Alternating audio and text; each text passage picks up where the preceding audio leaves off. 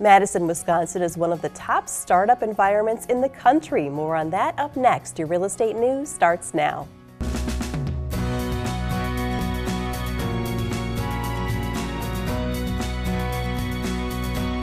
Thank you for watching your real estate news. I'm Stacy Hansen. It's time for this week's real estate numbers with a look at the percent change in home sales in each county throughout south central Wisconsin for the month of February 2017, according to the Wisconsin Realtors Association. In Dane County, sales were up 5.7%. In Columbia County, sales were down 17.9%. In Rock County, sales were down 14.9%. In Greene County, residential sales were down 12.5%. In Sauk County, sales were down 11.6%. In Grant County, residential sales were down 9.5%. In Dodge County, sales were down 10.2%. In Iowa County, sales were up 37.55%. And in Jefferson County, sales were down 18.8%. The total number of homes sold in south central Wisconsin in February was 711. That's down 2.6% from February of last year. The Oscar Mayer plant on the east side of Madison now has a final shutdown date of July 31st of this year. According to the Wisconsin State Journal, Kraft Heinz, which is the parent company of Oscar Mayer, had notified the state of Wisconsin previously that March 31st would be the shutdown date. A company spokesman said extra time was needed to make a smooth transition as the production of Oscar Mayer meats moves to other Kraft Heinz factories in the U.S. Madison's Oscar Mayer plant has been operating since 1919. It had as many as 4,000 employees at its peak in the 1970s, according to the Journal. Today, approximately 300 employees in Madison remain to assist with the transition. A new study says that Madison, Wisconsin is one of the top startup environments in the country.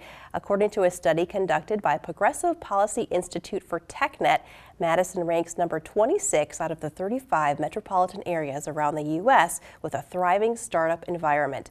Other Midwestern cities that made the list were Chicago, Cincinnati, Cleveland, Minneapolis, and Detroit. According to the Wisconsin State Journal, it's the second publication in the past month to acknowledge Madison for excelling in the tech field. A Brookings Institute report said that Madison is one of the few metro areas in the U.S. with a rising share of tech jobs. If you'd like additional information on these headlines, please reference the media sources you see listed on your screen. You can also like us on Facebook and visit WI57.tv. Don't go away, we'll have more real estate news right after the break.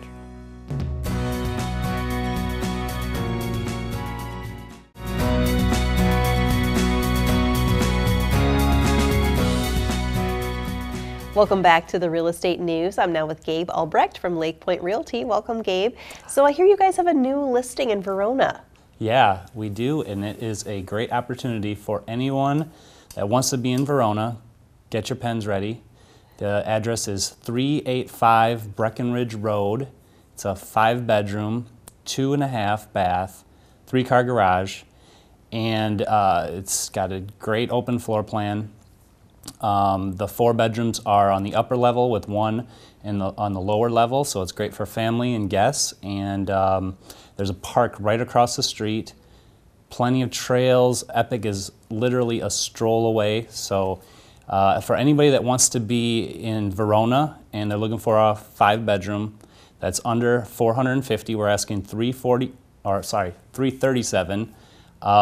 Come out and see me this Sunday, April 9th. From 1 to 3. I'm doing an open house, and it's best to see it. The pictures don't do it justice. Great, so definitely check out that open house. That one sounds fantastic, and if you're an Epic employee, it really couldn't be better. Yeah. Being so close. So let's talk a little bit how you at Lake Point can help people solve some of their real estate issues they might be having. Well, I like to think of real estate, and I make it kind of akin to a poker game. It's just a big poker game. And I want to win, and I want to help people win. And so really we just want to have a conversation with people, and it's no obligation, just kind of going through all of the scenarios that somebody would come up with when they're going to sell their house, when they're thinking of buying their house, and going through all of the strategies that one could take to put them in a great position to win. And you definitely want to win at that poker game, as you call it. So let's talk about offers and, making a high offer. Is the highest offer usually the best offer? Not always, because if you have a seller that wants to move quick, you might have the highest offer, but you can't move fast enough. So maybe you don't have the best, that might not be the best offer. And that's something that sellers should think about. And when they do have offers come in, there's a lot of things to, a lot of things to think about. And so. Yeah, that's a good way to put it. Yeah, I mean, I wouldn't have necessarily thought of it that way. And then thinking about this, sort of still as that poker game, there's a lot of competition out there if you're a seller, too. How do you deal with some of that? Well, you want to know your competition. So researching what is on the market and then what's coming on the market. A very popular thing to do right now, or you might see, is these withheld and delayed listings, and they're kind of showing their hand in some respects.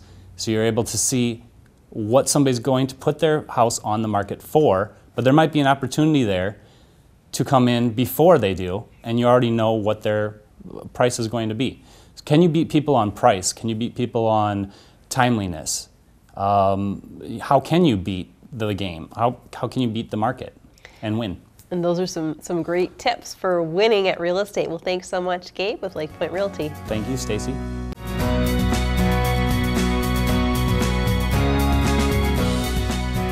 Welcome back to the Real Estate News. I'm now with Tessa Kenny with Alliance Realty Center. Welcome, Tessa. So great to have you on the show.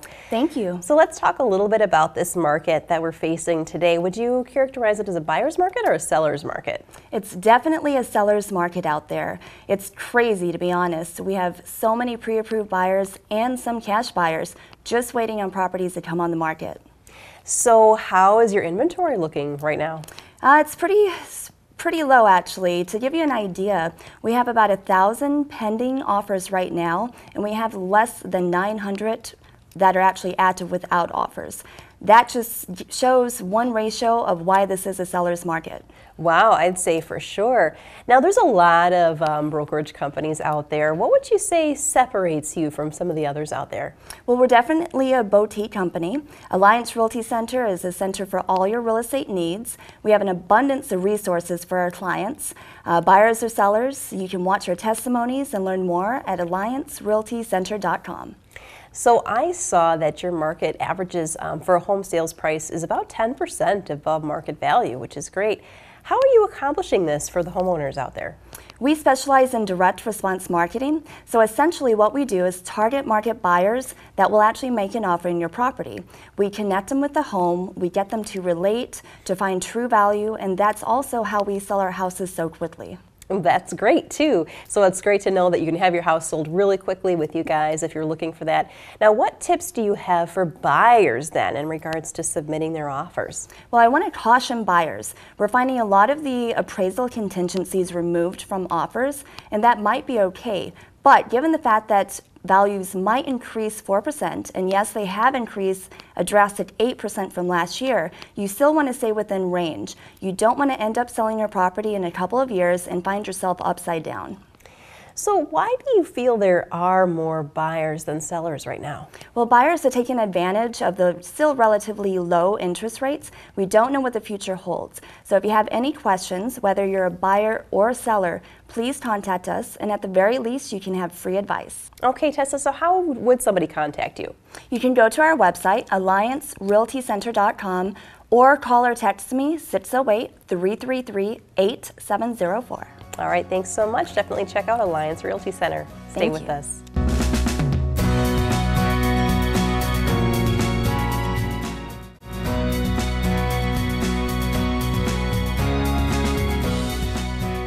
Welcome back to the Real Estate News. Let's go now to Property Revival Realty. John Schneider is in the studio.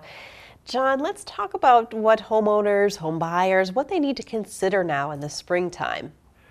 Well, thank you, Stacy, for having us. It's been a busy week here, and one of the reasons is this spring thaw. And winters in Wisconsin can really wreak havoc on homeowners' property, and it's important that we understand what you can do to fix these things and adjust as the spring market comes. We have a property right now that we've been working on where the spring thaw came in, and we had noticed in the winter that there was definitely some potential water damage that had occurred in the ceiling, but we couldn't tell if it was past or active. And but once that spring thaw came in, we found out real quick that it was an active leak. And because of our revival specialists and our real estate agents that we have who are trained to recognize these things, we were able to get in there, make some adjustments very quickly on this project. We ended up having to tear basically the back quarter of this home off to get it done, but we did it right, we did it fast. We were able to get this project back online and really get this project ready to sell. And it's one of those houses that we will be putting on the market here in not too long. So I would like to go to the property actually and see if we can talk to Jerry and have him show you what we're talking about. Okay, and I see Jerry Walls there on the property. Jerry, can you tell us a little bit about it? Yes, like John was talking about, the winters in Wisconsin are very detrimental on your property. The extreme cold and the extreme warm weather in this state really run your house through the ringer. That's where I like to talk about the advantage that Property Revival Realty agents give to our clients when coming in to the spring and fall markets. Coming into the spring market, we get the thaw out and lots of water and moisture in the ground, which poses problems for leaky basements or roofs or foundation issues. Working with a revival specialist, they have a team of construction specialists can jump right in, attack this problem in a professional way, make sure that you get the most effective, affordable cost so that you can remedy these problems, move on, and still hit that spring market so you can get your house to show its best foot forward in any application, whether it be a roof problem or a foundation problem or just making some updates. This is where we really shine. Now, Jerry, what can you tell us about this particular property? What's going on with this one? Well, as the thaw came in, like we were discussing, water from the left-hand side of this building kind of pocketed within inside the property, and it froze over the winter, which didn't show signs of it until it started to thaw. So what we had to do was remove the exterior siding, remove the structural header from the property. We had to tear out the roof, and we were able to get it in and out within a really good, reasonable amount of time and reasonable amount of budget for our client to really get this thing moving forward. Great to see that example too, and thanks, Jerry. And John, I understand you have an open house at your new facility. Yeah, we are. We're actually really excited. We have an open house on Wednesday, April 19th from 6 to 9 p.m. It's hosted by Louis Dahlberg, one of our real estate agents and specialists, revival specialists. So if you have some time and you'd like to come down and check out our showroom and see a little bit about what it is that we do and how we can assist you in selling or buying or remodeling your home, please let us know. Definitely check that out. Property Revival Realty, thank you very much for coming on the show.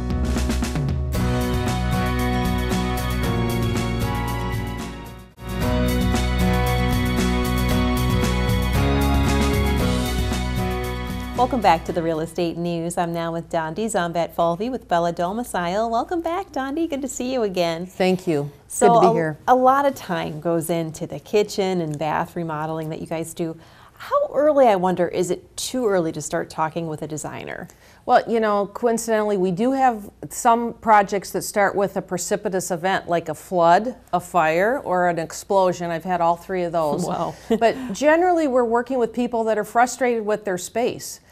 So my message is, don't wait till you're really frustrated. We can eliminate that frustration. Come and see us early in the process. As soon as you're feeling frustrated, something's not working for you, that's the time when we can help.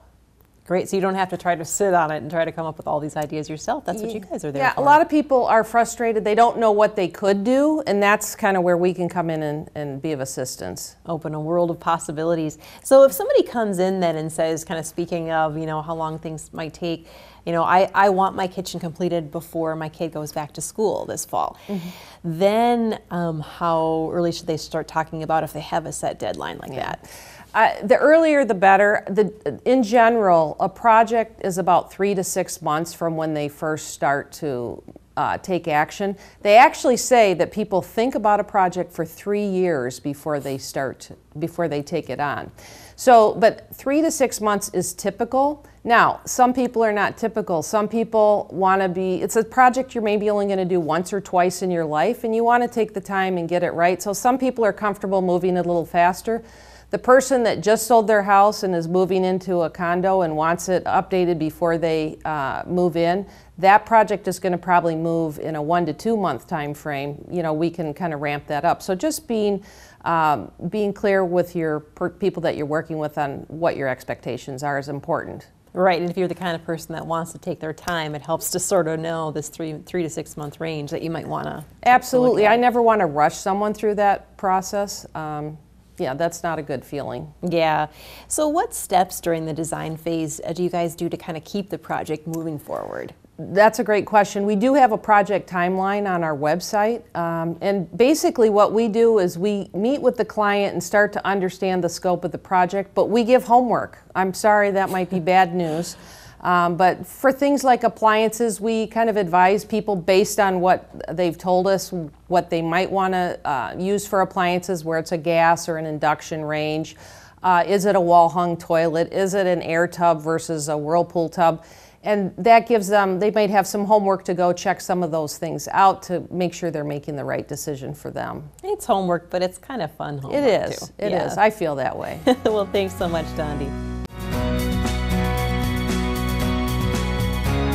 Welcome back to the Real Estate News. I'm Ellen Barrett.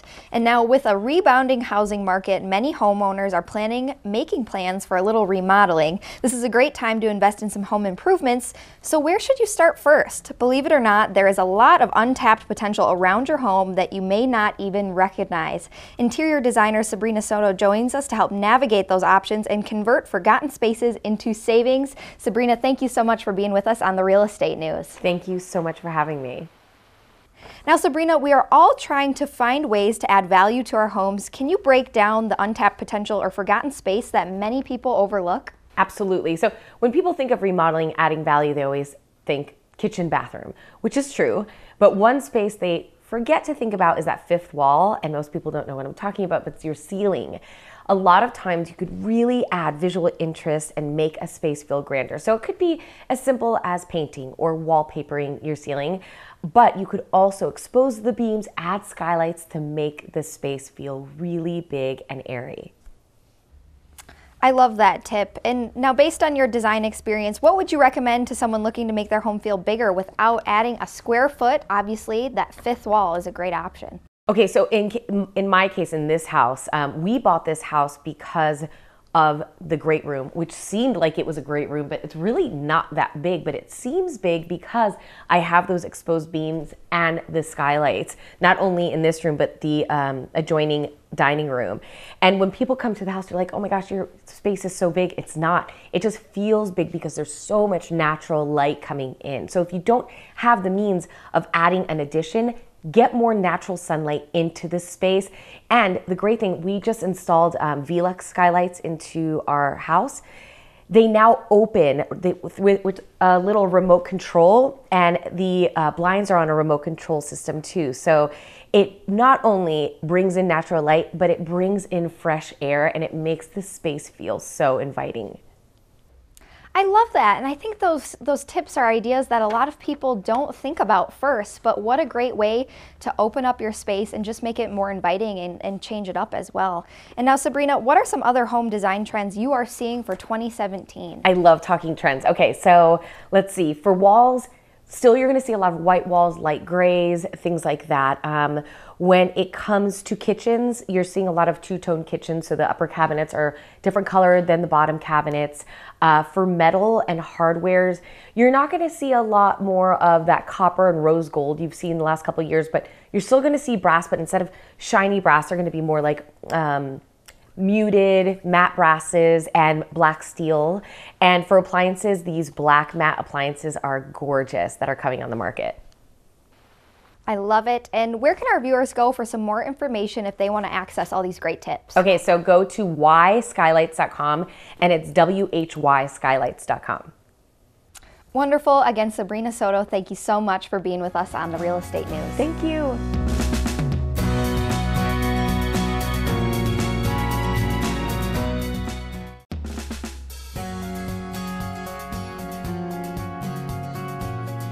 Thanks to our guests for stopping by today, and thank you, our viewers, for tuning in. Join us again next week. I'm Stacey Hansen for the Real Estate News, making a positive impact and leading the real estate market.